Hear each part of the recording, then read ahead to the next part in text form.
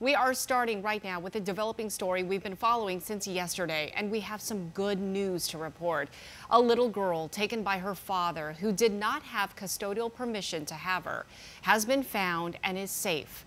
The Maricopa County Sheriff's Office says the 1-year-old was taken by her dad, Tyler Garbett, without permission on Tuesday near 71st Avenue and Rozier Road.